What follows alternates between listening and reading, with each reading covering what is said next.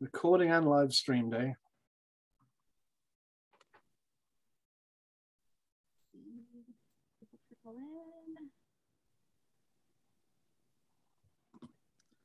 I see the people coming in at the bottom. That's good to see. Yeah. Welcome, everyone. We'll get started in just a minute.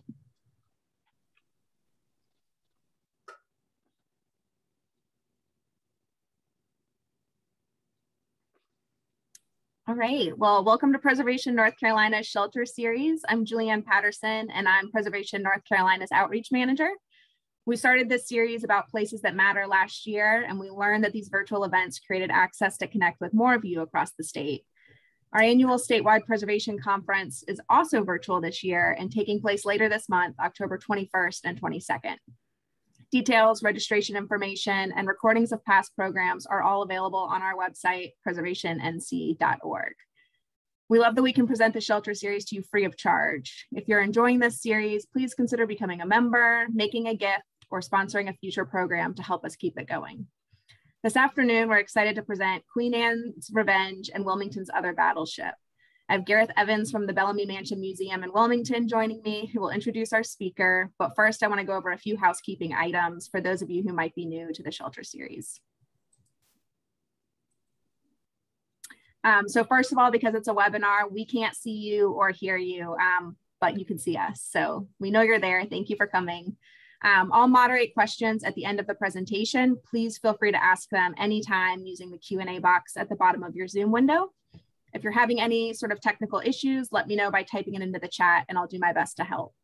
A brief survey will pop up when you exit the webinar. And if you have a moment to give us feedback, it helps us improve and learn what works. Thank you again for joining us. And now I'll turn it over to Gareth. All right, thanks, Julianne. My name is Gareth Evans. I'm the director at the Bellamy Mansion Museum, and I'm here because I work for Preservation North Carolina in that capacity. And Mark was good enough to give this speech right before COVID, about 1.5 years ago. And it was fascinating. It's just a wonderful talk. I'm going to give you his bio briefly. I'm going to try very hard not to lapse into a pirate accent while I do so. So Dr. Mark Wilde-Ramsing, in the 1970s, part of a program that found the Nuestra Senora de la Regla in the Cape Fear River right here in Wilmington, where he lives. And in 1996, he was director of the Queen Anne's Revenge project when it was found, the wreck near Beaufort, North Carolina, both of which are our stories today, of course. His job title, which sounds super cool, was Underwater Archaeologist for the North Carolina Division of Archives and History. He was there from 1978 to 2012 when he retired. He's the co-author of Blackbeard's Sunken Prize, which I highly recommend as a great read with some wonderful illustrations of all the artifacts that were found on the wreck. But beyond those two finds we're going to talk about today, there's a mass of topics: educational programming, sunken history, I guess he's been involved in, and also educational programming over the years with 8th graders in Pender County, Cape Fear Museum down here in Wilmington, dive programs up and down our coast. So all of that. And as part of that, he won the Order of the Longleaf Pine from Governor Bev Perdue on his retirement. So with that, I'll get off and let you hear this great story of two wonderful underwater historical finds. Thank you, Gareth, very much. And thank you, Julianne, for inviting me today. And I look forward to filling you in fairly quickly on what my career and all the great aspects to it. And I'm going to see if I can find my slideshow. Let's see.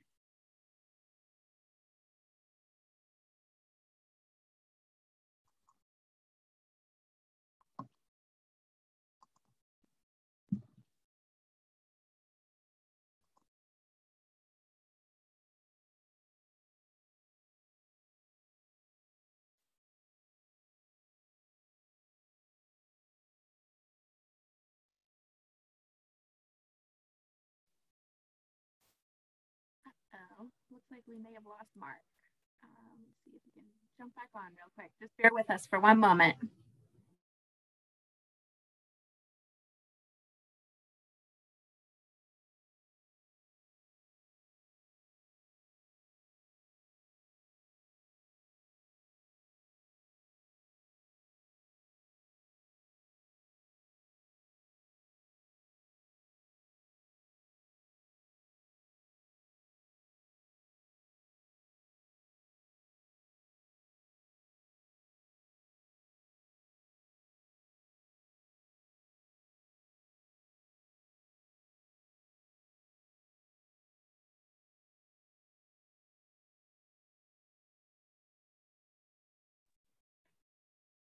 Mark, let me know if you need any help.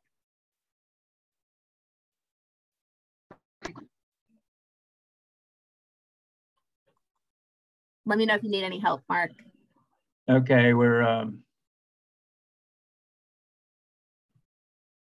now I'm trying to find my files.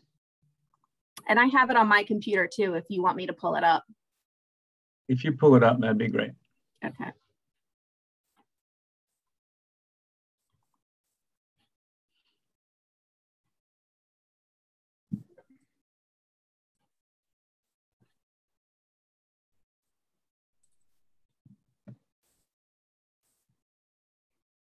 And you just tell me when to go.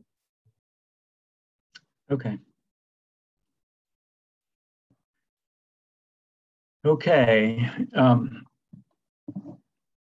Thank you again for having me, and sorry I disappeared under the breakers there to look around.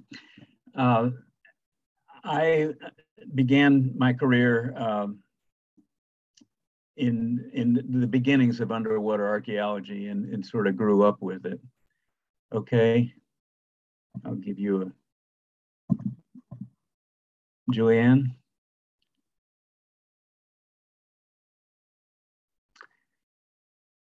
Trying to get this.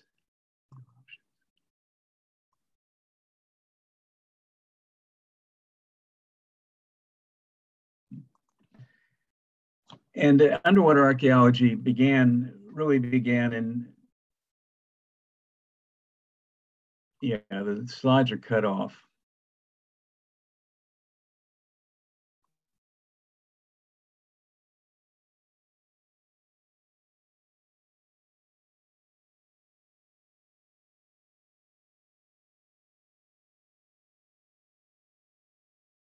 There we go. Can you see everything now? It looks better. Yep. Looks good. So I'll just, next. Boy, it's coming in slow. Are you seeing Eagles Island? Yeah, so the underwater archaeology is a state program, one of the best in the country, and it sort of oversees all of the shipwrecks, anything that's lost 10 years in a day in state waters, which goes out 3 miles and in about anywhere you can paddle a canoe, is state property if the owner hasn't continually tried to claim it and find it. So that's a lot of wrecks through the 500 years that North Carolina's been around, or the European explorations, and actually we found Native American canoes and things too. One of the neatest areas though is right across from Wilmington, downtown Wilmington, in an area called Eagles Island. Next.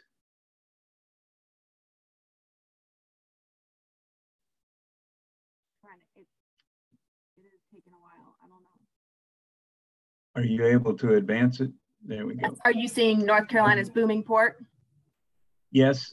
Okay. And this area was sort of, it's a wet, swampy area, but as Wilmington grew and sort of outgrew at the habitable areas on the Wilmington side, it expanded over to this Eagles Island, and there was just a ton of activity. It was the main port during the Civil War for the Confederacy. At the end, it was a lot of shipbuilding. World War I, there was this tar and turpentine you see. So it was a booming place, and lots of archaeological evidence eventually was left there. Okay. Next. Well, after World War II, the state port moved down to below Wilmington, down below the bridge, and the whole area there pretty much went. It was abandoned, and there were buildings and boats, tugboats. The iconic Esco was over there that was photographed and painted for years and years before it eventually dilapidated. But one of the most intriguing was this hull you see here, the shape of a vessel. It's about 140 feet long. The ribs of it, you can see as you cross over the Wilmington Memorial Bridge heading west. If you look down, be careful not to drive off the bridge, but you'll see it at low tide. Okay, next. And this is where I got my start in underwater archaeology. There was the state program was just started, and it linked up with UNCW, and there was held a field school, which I had just graduated from my from Wake Forest in archaeology, and was looking for something to do.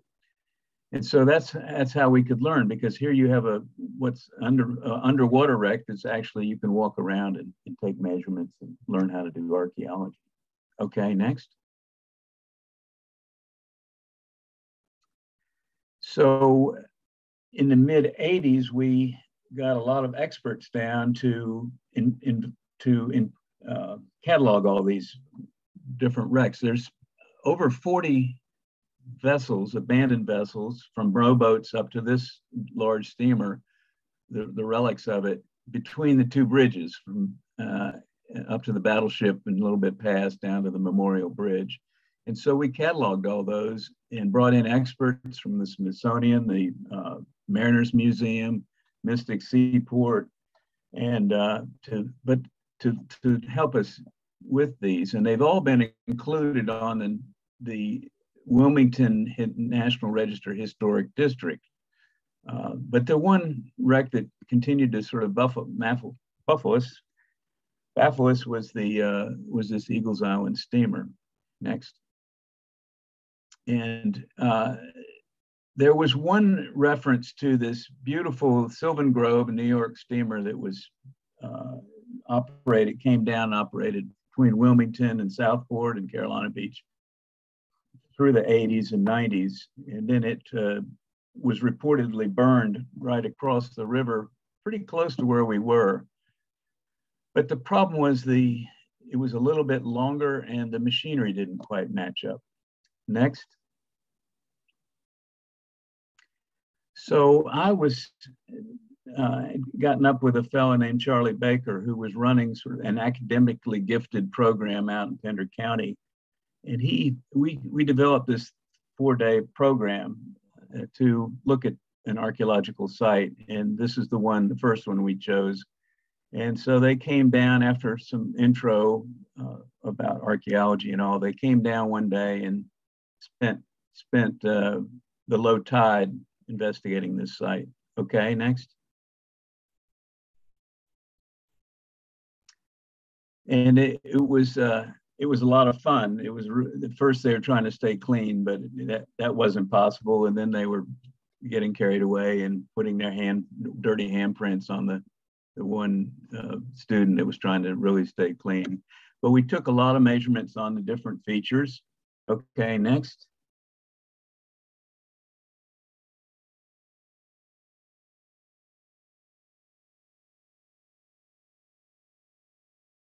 Next. Okay, and there's different things that you can figure out. And one of the things like I said, we looked at the engine. We saw that it had been salvaged. It was cut off. We later learned it was probably during World War II when the scrap drives that people were coming in. It was a paddle wheel steamer. Got the measurements, 138 feet long. Okay, next. They did recover some artifacts. Next.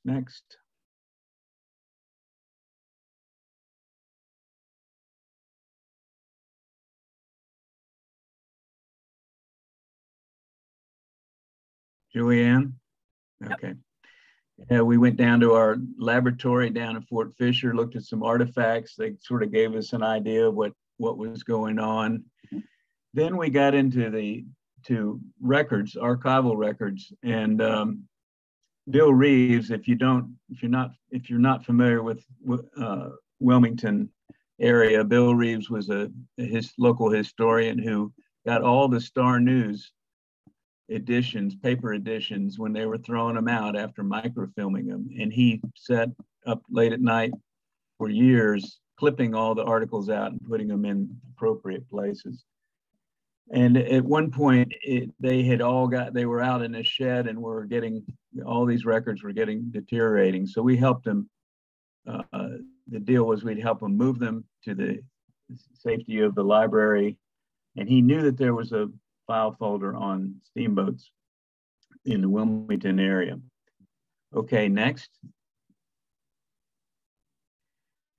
And we had sort of narrowed it down to several wrecks, but we did get into the file box at the very end and got into these wrecks. One of which, next, you'll see, was the Waccamaw.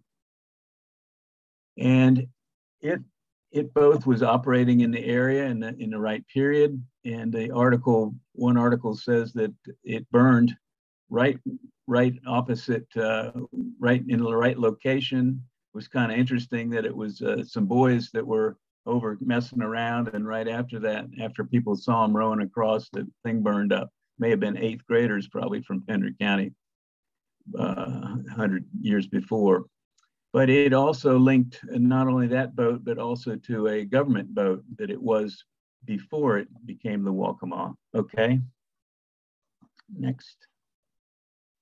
And it turns out it was the USS Commodore Hull, which had quite a history during the Civil War, service in the Albemarle Sound. It fought against the CSS Albemarle, was there at the taking of Plymouth.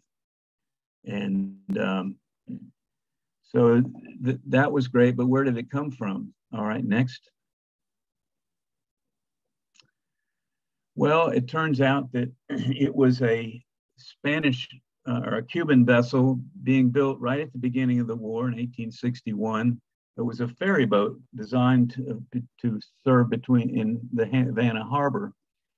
And it was built completed in October, and it made its way down, started making its way down, and ran into trouble off of Cape Hatteras and was taken in, had to come in for repairs, and was taken into Georgetown, South Carolina, where they confiscated it and wanted to arrest the crew. Half of the crew were New Yorkers and half were Cuban. They wanted to arrest the Yankees and seize the boat.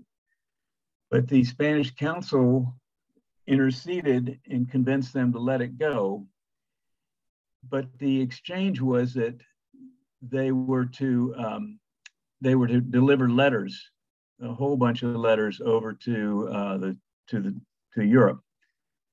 And most of them were just Spaniards that were living in Charleston, in and around Charleston, that were very, very nervous about what's going to happen. There was shortages of food supplies and all. But a couple of the letters were from the War Department, the Confederate War Department, asking for supplies, rifles and all.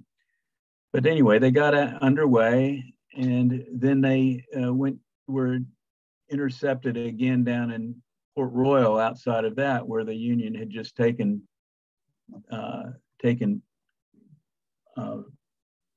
possession of that area, and they wanted to buy it, and the captain wouldn't let them, and so they sort of it hung around for a while. It had to get coal and water. In the meantime, some of the crewmen, Northern crewmen, had heard about these letters and reported it. And the Union officers came on board, and it was built in New York, and it was coming down to Havana when this all happened. And when the Union went on board, they found a carpet bag that had letters in it, and then they heard there were more. They actually cut the captain's cabin open and found more letters, and so they seized the boat and eventually turned it into the Commodore Hull.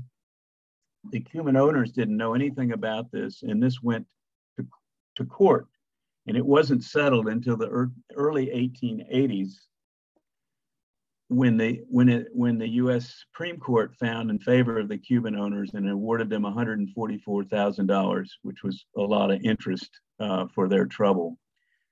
But the end of it, the great thing was that there's over 800 pages about this boat and these letters, and we got the UNCW language department to interpret them. Okay, next. So it's a sort of a Wilmington secret there. It did become a pleasure boat there after the war, and had some interesting news articles about men getting liquored up and pulling guns and women fainting. And then it eventually became a work vessel, and then was pulled up over there and was eventually abandoned and then burned. Okay, next. And so I hope as things develop that there will be an overlook there just below the site. You can look out and see the wreckage, and it would interpret it and see Wilmington in the background. Okay, but in the meantime, I think when you get, Julianne's going to send out a link to a great article that was written in the prologue that we did on it, and the UNCW alumni magazine talks about their part, and a little bit about all the wrecks in the tributaries. So for more reading, head that way. Okay. That's the Nuestra Senora de Regla. And of course, North Carolina has quite a maritime heritage, and pirates are a part of that because we know Blackbeard was here, and we also know it because there have been people digging holes for treasure all over the place for so many years. Next. And it's interesting, though, there's very little was known, particularly when we started, about Edward Teach. It's pronounced Teach, spelled probably T-H-A-C-H-E. And there was really, after the wreck, there began some pretty intensive work. And so we know the history because there was a rare photograph found of Blackbeard. Next. Baby picture. There he is with his beard. So we knew we were on the right trail. But anyway, his parents had moved from Bristol down to Jamaica, and he was raised wealthy, well-to-do son. It was in the Royal Navy, and then at some point became disillusioned and turned to piracy. Okay, next. So the Queen Anne's Revenge was, before it was Queen Anne's Revenge, it was a Concorde, vessel named La Concorde, out of Nantes, and it was owned by one of the leading slave owners, richest men probably in France, one of the richest, and his business was slave trading. It had made three voyages. It was actually built as a French privateer during the Queen Anne's War, but when that ended, it became a slaver. And next.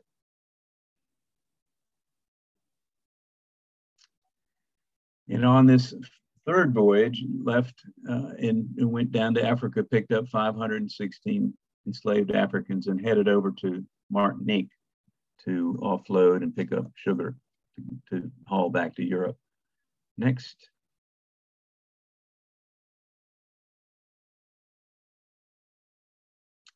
And this was a pretty typical voyage. I mean, this was the triangle trade. The shipping was according to winds and currents. They would go down to Africa and head over to Europe and then up and out. Next. So not only was the shipping going on, but of course with shipping came piracy. And After the Queen Anne's War ended, and there a lot of heavy use of privateers for the government as Sudai warships. These guys, once peace came, they weren't really willing to go back and become merchant sailmen, but preferred to take advantage of the situation. There was very little presence of the English Navy at the point. So that period from 1713 to for about a 10-year period, but particularly the height was in 1717, 1718, when this took place, November 17th. Blackbeard encountered La Concorde. He has two vessels, Stede Bonnet with him and another little sloop, and he traded.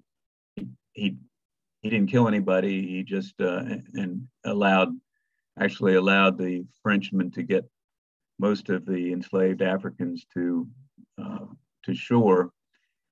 But he did take about 150 enslaved Africans with him, and he also conscripted 10 of the French crew, the ones that had skills like the surgeons, the pilot, the barrel maker, and gunsmith. And then there were four other Frenchmen that went ahead on their own, so 14. And they headed out from there, and you can see from different news articles that they were attacking ships after they had Queen Anne's Revenge and Stede Bonnet's adventure. Revenge, I mean, you see them going up the island chain next. And then that winter they hold up in the Bay of Honduras, and then and really didn't much activity. And then you see them heading back up the coast. By that time, they had they had a couple other vessels. They had David Harriot's Adventure. It was another sloop. And then as they went by Cuba, they picked up a fourth small sloop. So they had four in their fleet, and they headed to Charleston eventually, and they blockaded the port, didn't let anybody in and out. They actually detained 6 or 7 boats, took off some of the prominent citizens to held as captive, took a bunch of money. They had about $250,000 in all what they had taken from these ships, and they held out for a chest of medicine. They were probably really low on essential supplies for their ailments. So they were eventually given that, and they took off next and headed up just the coast a ways to Beaufort, where at least Stede Bonnet knew the area. They were going to come in and I guess rest. And North Carolina was pretty isolated place then, and there wasn't any British naval presence at the time. But Blackbeard sent the 3 smaller sloops in, and then as he was coming in the morning, he wrecked. He sent one of his main men in to get the Adventurer to bring it out, and it was wrecked also. And the other 2 small sloops basically saved all the people and got some of the goods off, but the wreck itself was a loss. And the Adventurer also, which is still yet to be found, was there. Okay, next. And then Blackbeard was operating out of Ocracoke. He took that smallest sloop, the Cuban sloop, and renamed it Adventure and used it to do attacking. And he was out pirating. He was, like I say, there in Bath, sort of around. The government allowed him to hang out. And Stede Bonnet went out pirating in his vessel, and it was eventually captured. Stede Bonnet was captured and hung in September, and Blackbeard was later cornered and killed in Ocracoke in November. So that's the end of those pirates, but not the end of the ship. Okay, next. So this has been a vessel that we had sort of known about, but it wasn't really part of the lore. The fact that Queen Anne's Revenge, the wreck was there, wasn't in the record books really. It wasn't a big secret, but there was treasure everywhere in North Carolina, but the actual real evidence of Blackbeard wasn't on the radar. But in 1996, a group that was searching for one of the Spanish treasure wrecks also realized that they might find Queen Anne's Revenge and was actively seeking that. And that was an easier one because there was a lot of cannons on Queen Anne's Revenge, and they were using a magnetometer to find to detect anomalies that they can investigate. Okay. It's a nice place to work. I've lived in, all my career was mostly in muddy rivers and creeks. And this was just about a mile off of Fort Macon outside the inlet. And wasn't a lot to see, but there was enough. It was a pile of about 50 feet by 25 feet. Next, only 25 feet deep. So it was a great place to work. Early on, we got our geological, our colleagues in geology, marine geology, to do all kinds of surveys to figure out why it was there, why hadn't it been studied, does it fit the records of the Queen Anne's Revenge, and how much was left and that kind of thing. Next.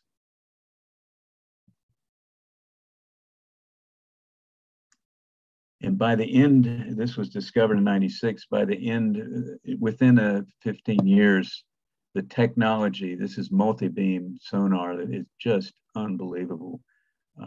And you can see, I guess the major thing we picked up with this is that the site was exposed. They started dredging the channel, you can see just above the QAR site. That was always wagged back and forth, but in the early 20th century, they fixed it and they kept dredging it deeper and deeper. And you can see they put the sand out. You see the sort of a weird formation out off the yellow is all a sand disposal. So all the sand was being taken sort of off the site, not directly, but it couldn't replenish it. So that's why it became exposed. And not only that, but it is in a threatened position because every one of these storms that comes by just does a little bit of more churning and mixing things up. Next.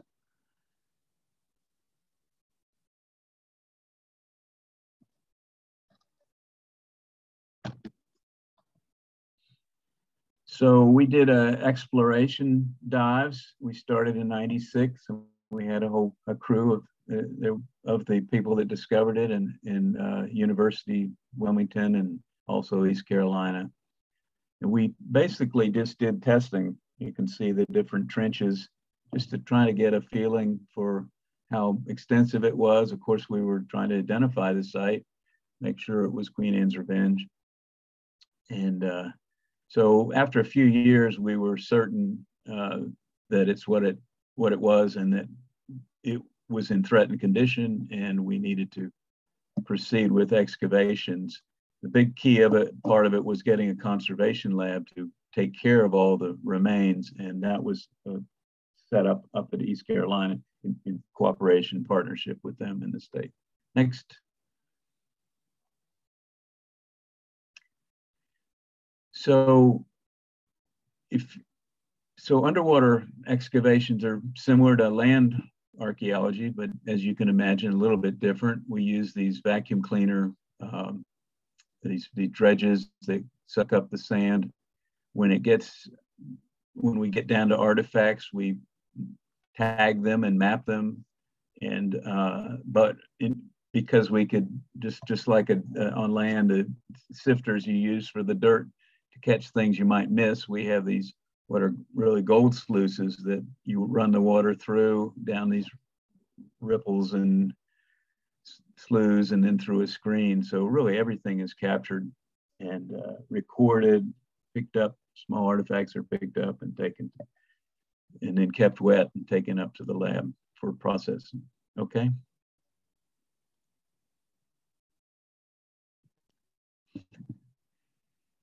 And so far in the 10 years since we started,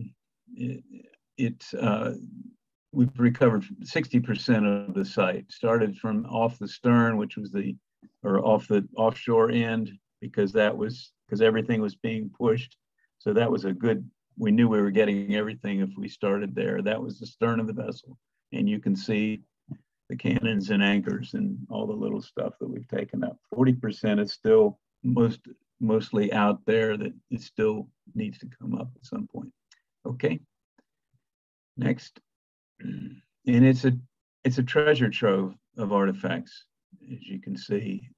Stuff that, I mean, it's been beaten up, stuff that obviously maybe wasn't important or they couldn't take with them, too heavy. But next, let's see what it is.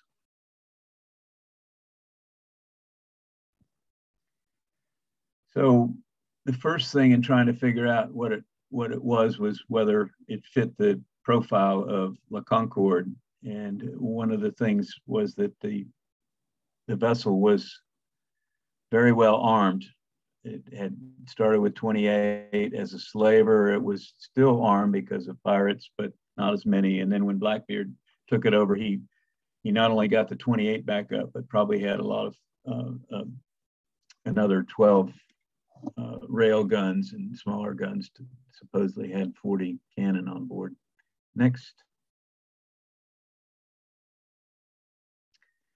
And boy, when you brought up a cannon, the whole world knew about it. It was wonderful. Even the first one, these are the first two we brought up, and it was kind of a hairy operation, a rough day. This is the Dan Moore from Cape Fear Community College. And we were so happy to get it up. But even the 13th and 14th, it would get attention. So we usually, through the years, would bring a cannon up every year, sort of as promotion and excitement. Next.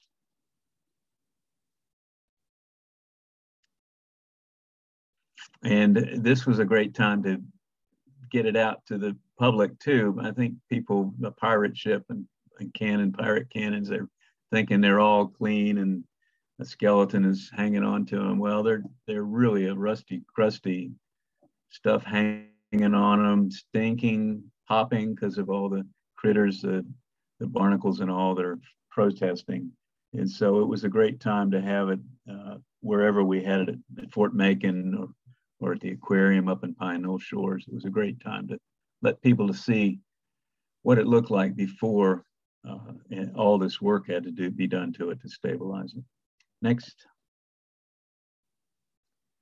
And that was a big issue, was leaking tanks. They're very heavy, and when you get them to try to work on them, they punch holes in it. And finally, Parker Boats fiberglassed about 20 of these tanks, and we've been not had any leaks since then. That was a big, huge thing. Community was always involvement has been so good. Next.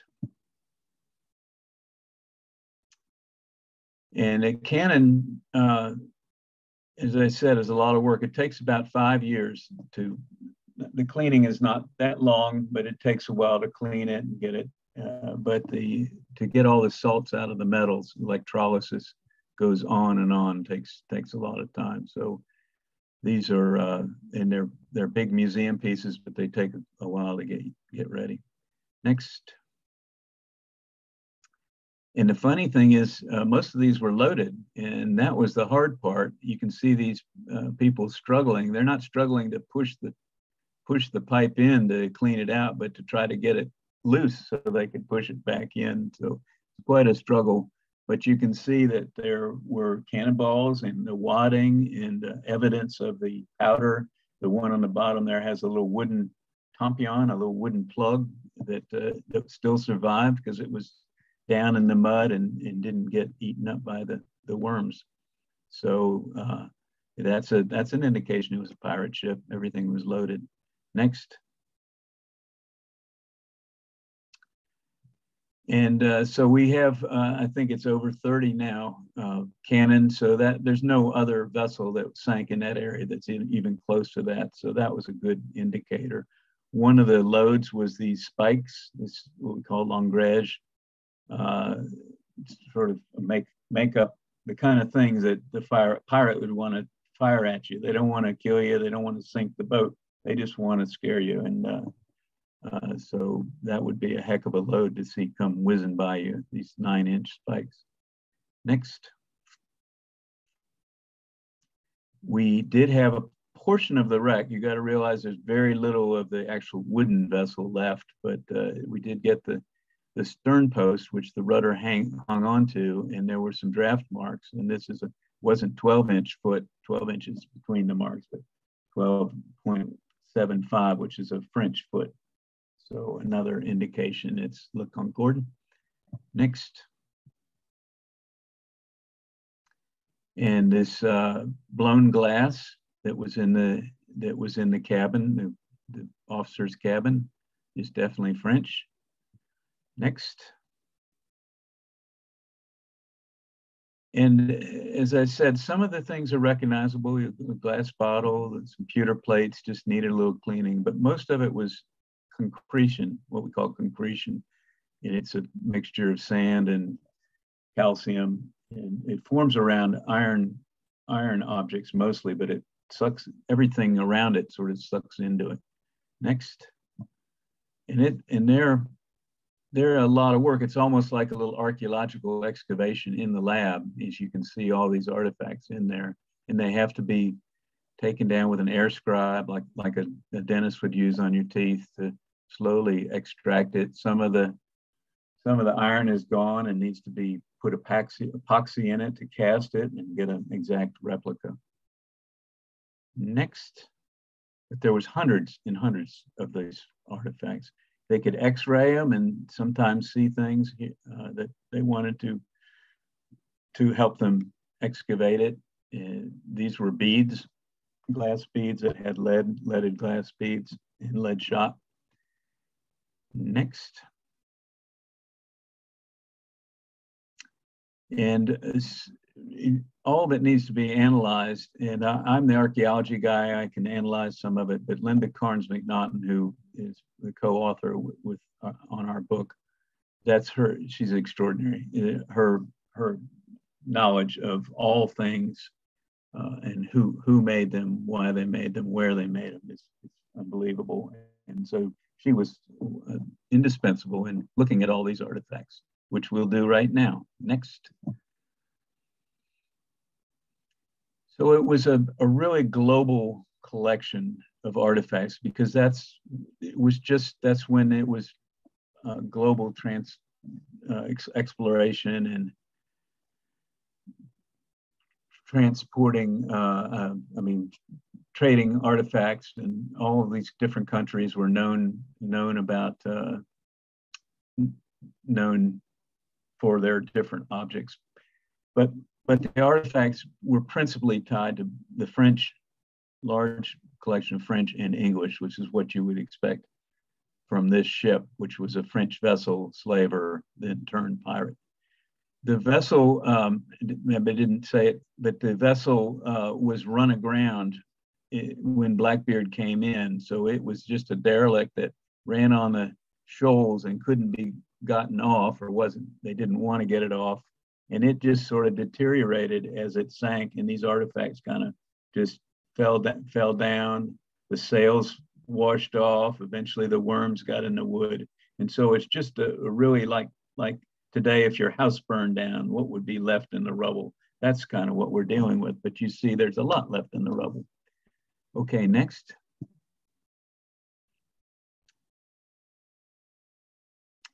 A lot of ceramics, and was they're characteristic of different places, French and German, and that's they survive through time. So that's good. Next. These are kind of like the cardboard boxes of the days, these large amphoras, large, and we didn't have a whole one. Well, we have a lot of pieces. We might be able to at least get one together, but it would have looked like that. And this is off a French vessel, similar. Next.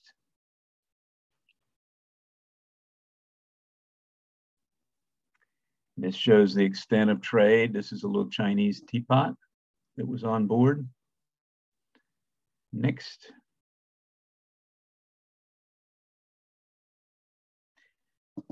So this is an artifact that the artifacts are difficult, especially iron artifacts, but particularly when you have other materials, which this is hemp. This is what we thought was a hook wrapped with a rope, hemp, that maybe to protect whatever it was hooking. We didn't know, but we thought it was it wasn't too interesting, and so it sat in the lab for a long time, and then finally somebody saw a National Geographic article.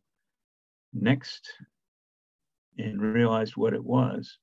It was a leg iron for the slave trade, and the rope would have been put around it to decrease the size so it would fit better, depending on who it was.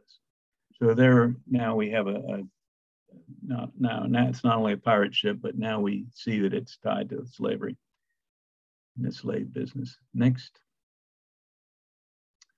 And there were a few other things. These were little pieces of jewelry, Akan jewelry, which were prized in Africa. It's very extensive, beautiful work. But here, the jewelry's been clipped up into basically to make it gold dust. The pirates didn't care so much about the value, the artistic value, but just the monetary value.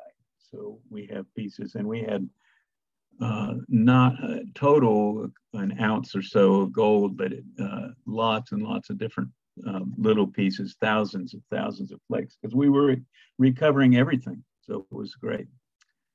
Okay, next. And some trade beads, as you saw in the X-ray, there were a lot of beads, which would have been used similar to that was used in the Americas to trade and to placate the fidgety enslaved Africans. Tobacco was also given to as incentive rewards on board. Next. But there's reports of Blackbeard having blacks. He had, when he was accosted at Ocracoke and killed, there were 5 Africans that were with him, but we don't know what status they had. We assume that we do know that some of them, the ones that he took off of La Concorde, were sold, and then some did menial chores, and some may have been elevated above that. Next, because they were loyal and good fighters. But there's one artifact, these lead, when it comes up, these lead weights were net weights, and these are probably African, and very well may have either come with the enslaved Africans or been used, because the English were deep sea fishermen and not really used to this maritime, like North Carolina, shallow coasts. But the Africans, many of them came from a maritime culture. A lot of them were brought because of their knowledge of rice plantation, rice cultivation, and came over here. Next, and this was in the captain's cabin, maybe was kept there, and then when they got close to shore, some of the Africans were allowed to go get water, get wood, and get fish. Next. We've had in the book several paintings by Jenny Wright Frierson, who did a great job to illustrate all the artifacts we're finding in how they would have been used. This is Blackbeard, and you see Stede Bonnet in the back. Next. And we have one pair of shoe buckles that has SB, and very well may be Steve Bonnet's. Next. So we can, we employed a lot of specialists. One is my colleague, David Clark, who specializes in faunal analysis, and he took the bones and realized that they were not only bad salt beefed barrels of salt beef they had on board, but they had pigs running on board too, and lots of wine and liquor. Next. So I just show this because there are a lot of cannons on board, but all the small arms are missing and they were taken off. So it does show that it was an abandonment. This is a little signal gun that was left on board, probably not a weapon. Next. There is some markings, these apotropaic markings or little superstitious markings that are found in English doorways that the gunners may have been afraid or wishing luck. These are lead apron, cannon aprons that would have been put over the touch hole or each cannon to keep the salt water out, and it was pliable so they could do their doodles while they were just hanging out. And, so that's really neat. Okay, next. And lots of small stuff, grenades and small artifacts.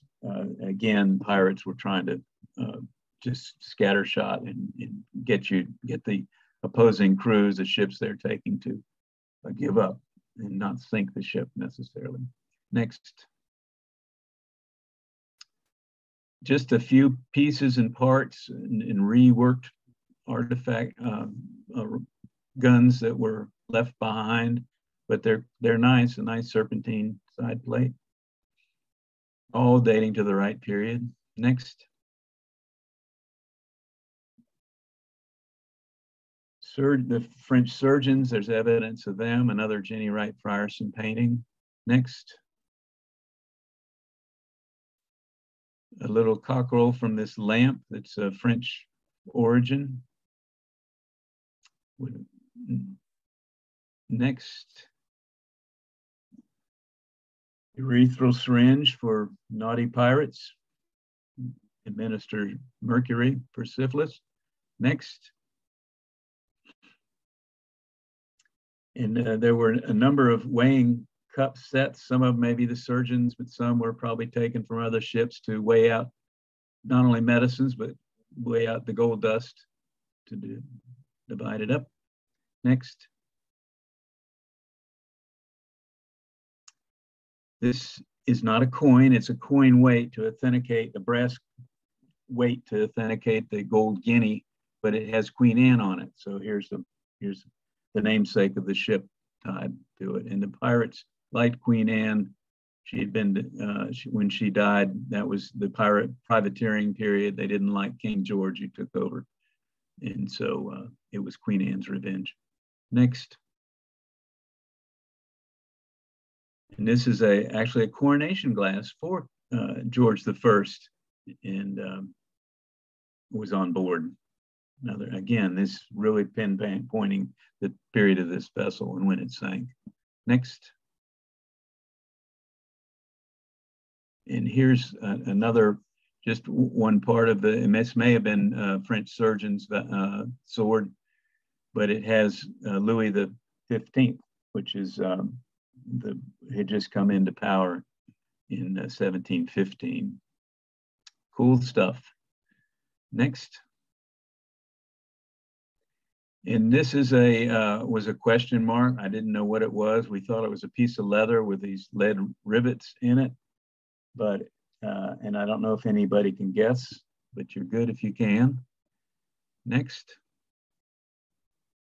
It's a lantern, a thin horn that was used to as lantern panes, not leather. Next. And here's another mystery. It's a tube. We didn't know what it was. It was found in the very stern, and thought it was some kind of vent or something. But turns out to be a very special thing. Next, it's Blackbeard's head. It's the toilet in the officer's quarter. So we've found his head. His head had been cut off at Ocracoke in the battle when he was killed. They took the head back to Williamsburg. This is our head. Okay, next. And I'm going to finish up with a quick reading on the bell. And the bell is, when you find a ship's bell, it's a shipwreck on a shipwreck. It's amazing. And this was found the first day. Next. And it was cleaned up. We were hoping it would say La Concorde. It just had a religious inscription on it. The date we thought was 1709, but it was actually a 5. That's the way the 5s looked back in the early 1700s. It was announced, that was used to announce the wreck 6 months after it had been discovered. And I love that picture. That's Linda looking like they've seen the ghost of Blackbeard in the inside. Next. And so we had it analyzed, and I just read real quick about bells. When the bell was rung, he noted, so we recorded it for them because they really wanted to hear it, not only see it. These 5 notes produced a remarkable musical effect, giving the sensation of harmony. As time passed, this sound became associated with important ritual acts, both festive as well as sorrowful, and the human ear became accustomed to it, recognized the sound as its own, and took the sound as a key reference point for daily life. This was true whether the ears belonged to townspeople, churchgoers, or shipmates aboard a pirate ship. Dr. Bio gave the sound even higher meaning. Bells represent the living music of the past because they are the only instruments that can retain their original sound throughout the centuries. The restoration of this bell is magnificent, and I suppose that you can still hear its beautiful music. This cultural aspect is of utmost importance because it is the only sound of Blackbeard's ship that we can experience in its original totality. And so to end, I wanted to ring that bell. You can listen for Blackbeard. Am I gonna, or can you do that? All right. Click on the little icon. I hear it. Yep. Did you do it? Click on the icon again, Julian. Are you not hearing it? Are you not hearing it? Okay. No. All right. I'm playing it, but let's see.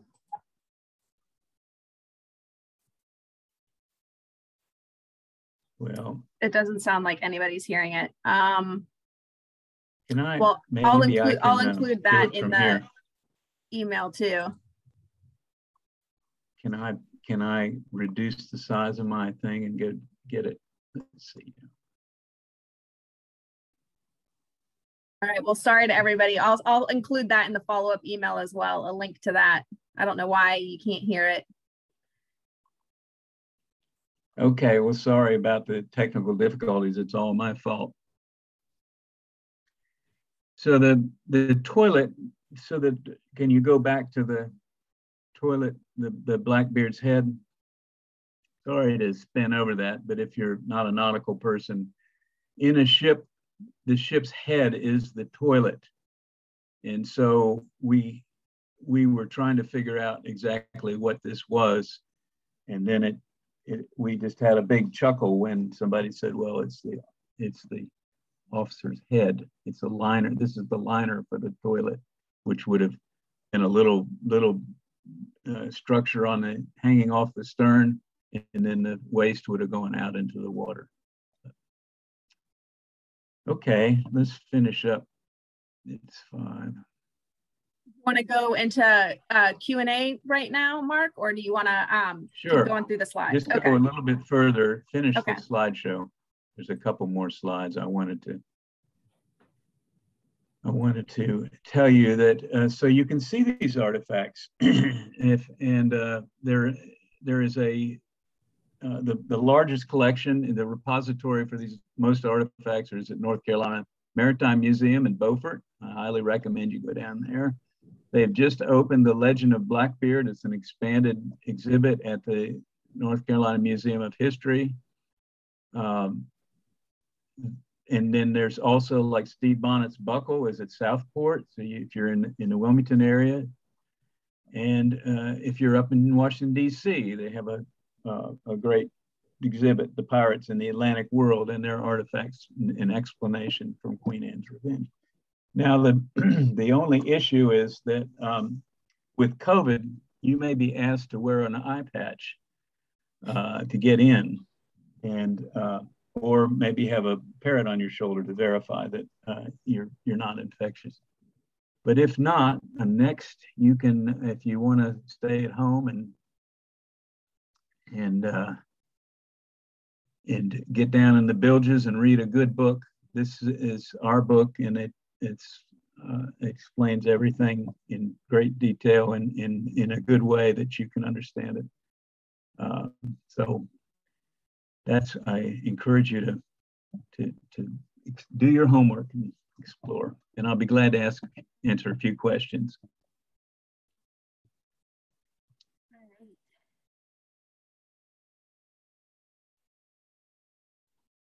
Well, thank you so much. I apologize to everybody for the technical difficulties. I think the ghost of Blackbeard knew that you were going to show one of his baby pictures and interfered. There you go. Well, we have one question first from Melissa Meisman, who asked, with all this history found, did anyone from Hollywood ever reach out for research or use of items for any movies? There have been documentaries. Discovery Channel did one, and the public radio, the public television did one early on.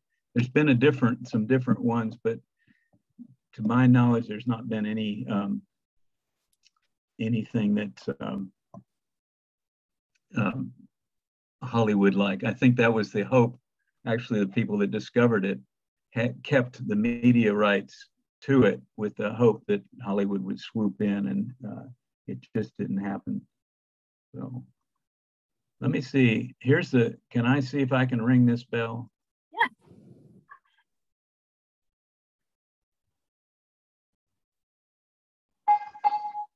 I can hear that.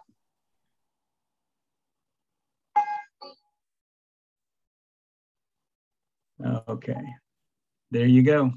I heard it, so hopefully everyone else did too. Another question is, what condition is the site currently in, and like what's the condition of the things that are still there, and what do you hope to see happen? As I said, that about 60% of the site has been brought up. We're hoping to eventually get it all up. We think it would be unprecedented to see that. It's expensive, and it takes time and energy to do that. I guess one of the last expedition was 2015. So the last 5-6 years have really allowed us to catch up in the lab, and that's a good thing. But one of the problems is that what's left out there is still getting stirred around in the storms. It is also the forward section of the vessel where the enslaved Africans and crew would have been. And so it's really, you only have half the story. And so we're hoping that, like I said, with the name, with the Blackbeard and all, that we could see it finalized, and it would be a great source for underwater archaeologists, because there's never been a scattered wreck like this, a shipwreck that's been fully excavated to understand exactly how things deteriorate through time. I mean, that's what we're trying to do as detectives in time, is figure out what how we can interpret what happened from the little bit that we have. Another question from Robin Jones. She wants to know, what was the headliner made of? Lead. Okay. Soft lead. Another question is from Judy Pierce. Where is the bell now? The bell is in Beaufort, North Carolina, on display. Okay. That they don't have it set up to ring, so you were really one of the few people to hear the ting ting, the clunk clunk. A question from Thomas Massey. How do we know that a second ship was sent to assist and foundered? It's in the records. The best source for description of the event was when Stede Bonnet's men were captured. And Stede Bonnet and his men were captured down. They were actually captured right down here near Southport, but they were taken down to Charleston and put on trial and hung. But in that testimony, they talked about Blackbeard, and they felt like it was run aground on purpose and also ran aground the other vessel on purpose. And then when they got ashore Blackbeard sent Stede Bonnet up to Bath to get the pardon and sent him away. And then Blackbeard ransacked the Revenge, the third vessel, one of the two vessels that survived, and took the last vessel with him and didn't share any of the loot. And like I said, they had several $100,000 worth of gold and silver on board, and he took it all. So they were pretty disgruntled about it, and described that. And that vessel's not been found. It's probably under the sands, or it's got to be under the sand somewhere. But that's maybe for another day. We'd like to finish what we started on Queen Anne's Revenge. I'll ask one more question. I know we've gone a little bit over 5, but a question from Robin Jones, did you say you use LiDAR to look under the water's surface, and how deep could you see? We were using, it was found with a magnetometer, which measures distortions in the Earth's magnetic field, sort of like a metal detector, but, and so that just gives you a big reading. Wow, there's something here, and you can see that it's big. And that's what happened with these anchors and cannon. And then we were just diving at that point, and then video and underwater photography came in. Once the first times we dove on it, you couldn't see a thing. We just felt it.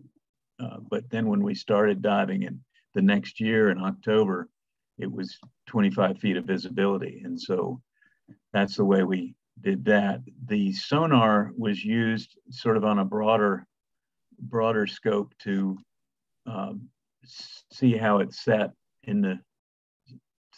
see how it what was exposed. And first it's just a single beam, and you can kind of see something, or a side scan, you can kind of see something. But this multi-beam at the end was able to detect all the elevations within a few centimeters, so you could see where the depressions were and where the sand was.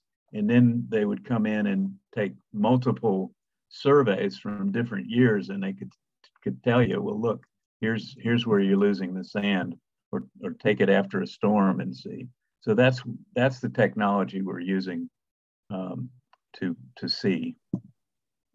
I will say also the positioning in the beginning was terrible, and we were using, and it was being scrambled by the military, because they didn't want you to, they didn't want people to know where our military weapons were.